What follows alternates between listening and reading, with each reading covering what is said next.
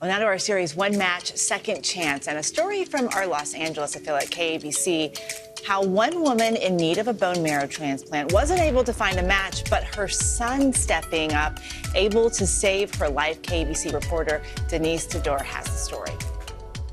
In 2018, doctors discovered that Cindy Freeman's red and white blood cells and platelets had dropped to dangerous levels. Pretty scary for me because I was basically living off of transfusions. Cindy's diagnosis, severe aplastic anemia. Her immune system was attacking her bone marrow, where blood cells are made. When immunosuppressive treatments failed, Cindy's only hope was a bone marrow transplant. They checked for a 10 out of 10 match on the Be the Match registry, and they didn't have one.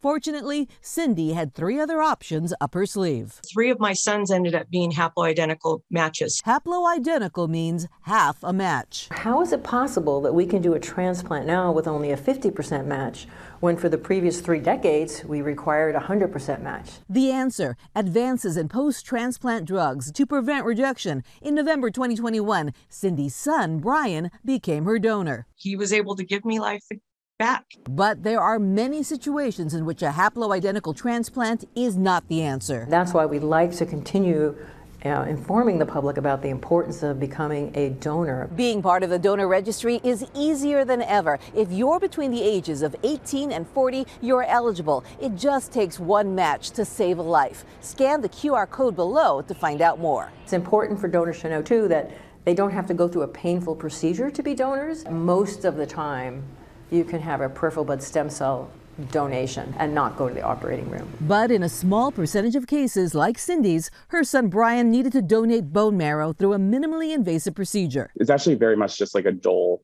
soreness and the bottom of your back. A small price to pay for his mom's complete recovery. In Duarte, Denise Tador, ABC 7 Eyewitness News. And you too can help save a life. You heard Denise mention it. For more info, just scan that QR code on your screen to go to Be the Match, the website, and tune into GMA Tuesday as we celebrate 10 years since Robin's returned to the anchor desk after her own bone marrow transplant. Wow, 10 years. Yeah. Amazing.